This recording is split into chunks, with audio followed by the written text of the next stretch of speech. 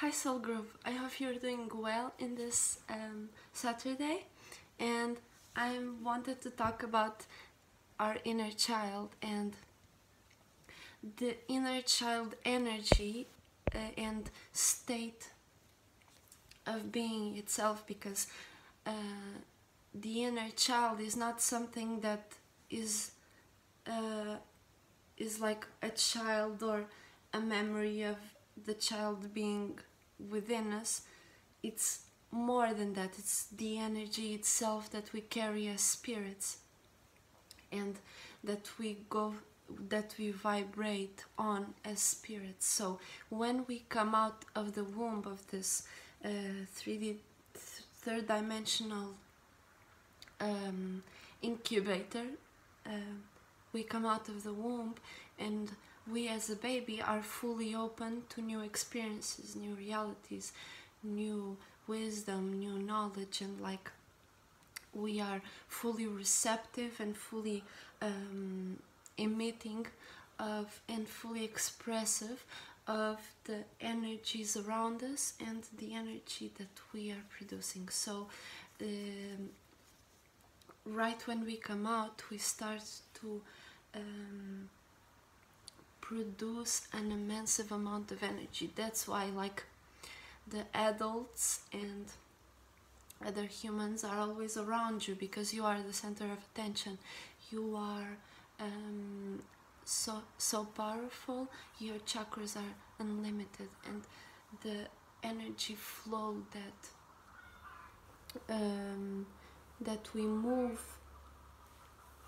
in this reality is spontaneous, it's open, it's expansive and contracting, but without the boundaries that we then start to put on ourselves when we start to grow up. Because we as children would cry, would rebel when our parents or other people would put restrictions and boundaries on us, because we didn't want restrictions or boundaries. We wanted to fully experience and be spontaneous and do our things with the intuition that would be so loud, right? And adults would not understand us, because they would many of the adults right now forgot and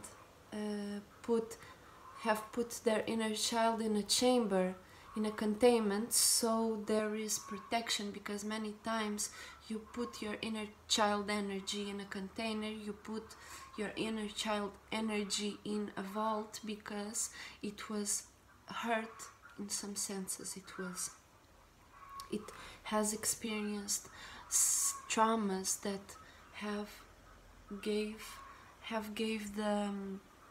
the child, the person, the spirit, the need to contain that energy, because in this lower dimension the pain is strong, you know. The trauma may last for years and for decades, you know. So that's why it's so important to do the shadow work right now and always, so the inner child can continue expressing itself by coming out and giving the energy that it wants to give. So the intuition can always be the support for our journey, our innermost, our inner vision, right? So that is the inner child, basically. I don't well, it was just a quick video. So yeah, I hope you're doing well, family, and if you have any questions or something, you can ask me and I make another video. And bye.